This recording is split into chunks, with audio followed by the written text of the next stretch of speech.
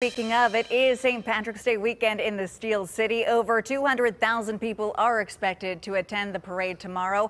And today, the city of Pittsburgh is finishing up their preparations. And in anticipation of any shenanigans that may follow that parade, Pittsburgh Public Safety is establishing the rules of the weekend.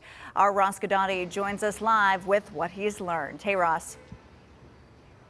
Hey, Erica, they're not fooling around either, city officials say, and as you just mentioned, 200,000 plus people will be down in the Pittsburgh area for the St. Patrick Parade and all the frivolity that it involves. Now, the parade route will be as same as it's been in years past. It's going to come down Grant Street, then make that right down Stanwix to its end point. Parade's going to start at 10 o'clock. Also, if you have a car parked along the parade route, effective 6 o'clock tomorrow morning, if it's still there, it's going to get towed. Now, Pittsburgh police will be focusing special attention on where I am at on the south side. Are going to be joined by several other police agencies. One thing organizers are asking, if you're coming down to party and you're going to use a rideshare program, and if you are on the south side in particular, you really need to pay attention to the following.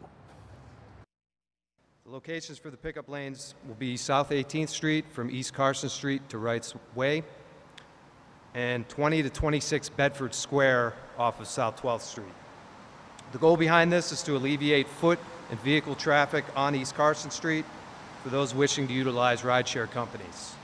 Simply put, if you're requesting an Uber or a Lyft and you are between the blocks of 1000 East Carson Street to 2100 East Carson Street, you will be directed to either one of these locations.